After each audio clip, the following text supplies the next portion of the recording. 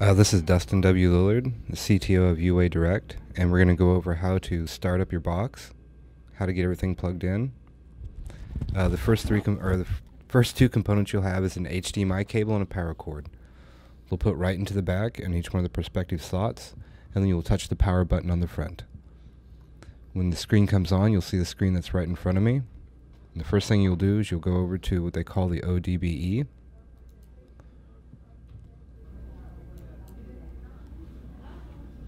Now once the screen pops up, you're going to follow the directions all the way through to set up your UBOX.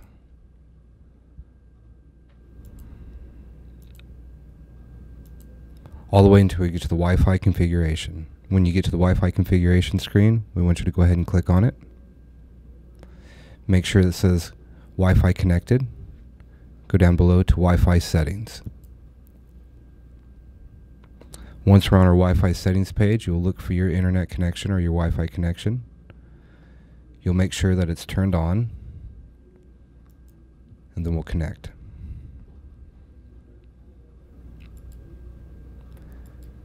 Now once connected, you're going to go back down to back, hit next, and finish.